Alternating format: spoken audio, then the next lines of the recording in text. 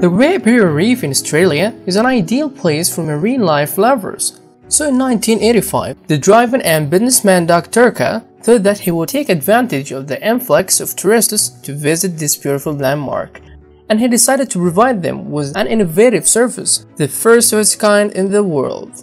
The idea, in short, was a floating hotel in the middle of the Barrier Reef. And despite the implementation of the idea and its success, the hotel ended up leaving the Barrier Reef to North Korea, a country that has fewer visitors.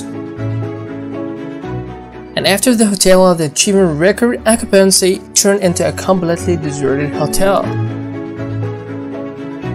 You now must be excited to know what happened, right? Hello, this is Joe from Wikiplanets, and today I'm gonna take you on a journey to Wiki Story Planet to know the whole story about the floating hotel. Let's go!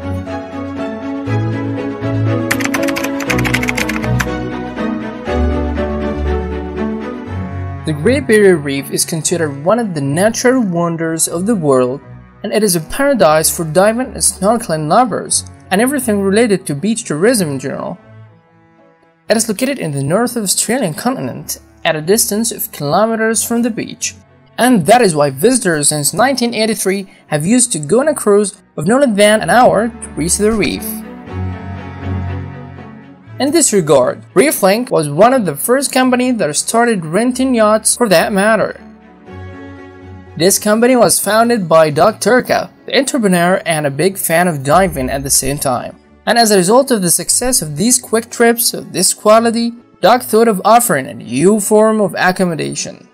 The idea was to provide visitors with a longer stay on the banks of the Great Barrier Reef, as it is the largest gathering place for reefs and atolls in the whole world, with a length of 2,300 kilometers. However, it was a fantastic idea even before it was implemented.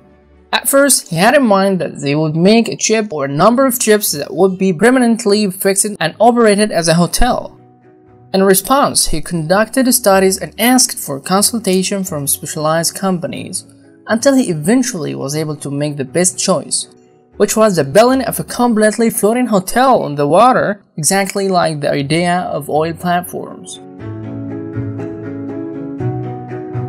In fact, the project began to be implemented by one of the oil rig construction companies located in Singapore, and the city of Townsville was chosen to be the location to host the hotel. As for the last step, a contract was signed with Four Seasons, one of the most prominent hotel chains in the whole world, to run the new hotel. And from here, Doug began promoting his new idea of a floating hotel. By the way, if you are planning a vacation, would you agree to be accommodated in a floating hotel, or would you prefer an ordinary one overlooking the sea? Tell us in the comments. And don't forget to like the video and subscribe to the channel. The location chosen for the hotel was approximately 70 kilometers away from the coast. It was planned that the hotel would be installed with 7 giant anchors, and the cost was estimated about $100 million, equivalent to current prices. In the summer of 1987, the hotel was towed by a giant tugboat from the site where it was built in Singapore, which was 5,000 kilometers away. The hotel was equipped with all possible technologies to take into account the preservation of the environment. It contained a sewage treatment system in addition to a waste collection system and transporting it to land. This is beside desalination plants and central air conditioning systems, and even provided with medical clinics and emergency services. Moreover, a large space was allocated for a group of workshops that were manufactured. Almost everything needed spans from micro to macro, as well as a laboratory for permanent monitoring of the effects on the environment. The hotel management also kept in mind to prepare a conference hall and a helipad, so that the hotel can be considered a small city that includes all amenities. As for entertainment, there was nothing wrong. The hotel included theaters, restaurants, nightclubs, libraries, swimming pools, and tennis courts, besides the area of the aquarium, which was covered by glass from all sides. I mean, if you don't want to force yourself to get into the water, you can watch the seabed while you're inside the hotel itself. Finally, the hotel had a submarine and a number of grass-bottom boats that allow visitors to take periodic trips to any place or any island close to the hotel location, early after the hotel arrived at the designated place. and after a long journey, it encountered with the heavy waves of bad luck. And out of the blue, these waves transformed into a hurricane, causing some damages to the hotel. In addition, this accident had spread fears and worries among people, as there is no guarantee of repeating such weather in the middle of the ocean and 70 kilometers away from the shore. However, the damage that occurred caused problems between the hotel management and the manufacturer in Singapore, and moreover problems appeared with the state administration, as they stressed conditions for safety and environmental preservation. But in the end, the hotel continued to serve because it was not possible after these expenses and dreams to be cancelled. In fact, the hotel's location, its idea, and advertisement have paid off. So despite all these difficult circumstances, a hotel operated with unparalleled success, and the occupancy rate wasn't decreased under 85%, to the extent that some people consider these hardships were in the best interests of the hotel, not against it. But from here, problems started to arise.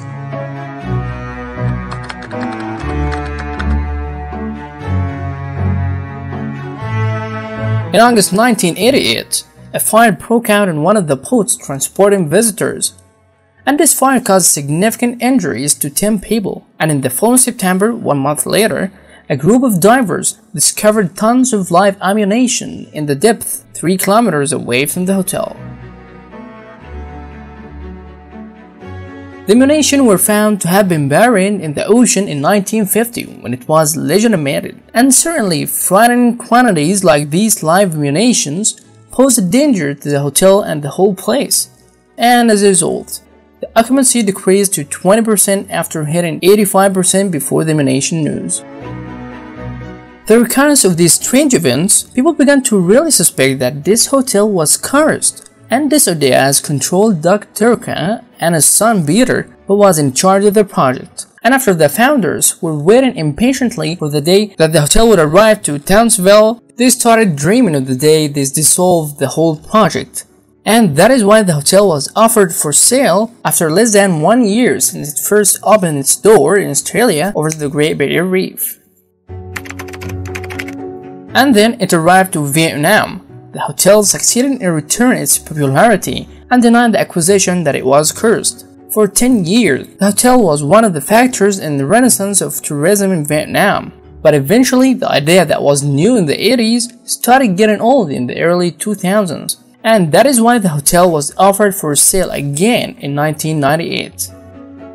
And this time the buyer was the tour company Hyundai Sun from South Korea. Although the new buyer was a South Korean company, the location that was chosen for the hotel was in the Mount Kangam area, which is a mountain range in the border area between North and South Korea. The main purpose of choosing this site was the investors' dreams of a bright futures after the unification of Korea. They believed that the hotel would be a symbol of cooperation between North and South Korea.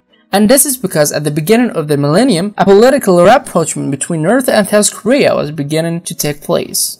And the prevailing belief was that it was only a matter of time before Korea united again, as Germany has united for a period of 8 years. Actually, the hotel became the site of many influential meetings between Korean families that separated after the Korean War in 1950. And for the second time, the foreign hotel proved itself and helped to establish the popularity of tourism in the region. Unfortunately, the relationship didn't go as expected. Specifically in 2008, a big conflict occurred. A 53-year-old South Korean woman was killed by a gunshot at the hands of a South Korean military, which claimed that it was the old woman that she entered a prohibited military area 17 kilometers from Mount Kangam. Then events developed quickly to the extent that Hyundai Sun stopped all tourist tours, and since this time, and with the lack of information from North Korea, it was not clear the hotel would operate or not, with the persistence of legal problems and diplomatic disputes between the two countries. In 2019, the North Korean president visited the hotel and said that the hotel is like a worn-out area, adding that the nature of the architect is also not commensurate to the North Korean theme, and ordered the hotel to be redeveloped from A to Z. But because of the COVID-19 pandemic, all the development efforts were postponed, And the hotel that was one day an engineering marvel and was in the middle of natural wonder became just a rented hotel in a place that is difficult to visit in the first place. And that's it. Don't forget to subscribe to our channel. That means a lot.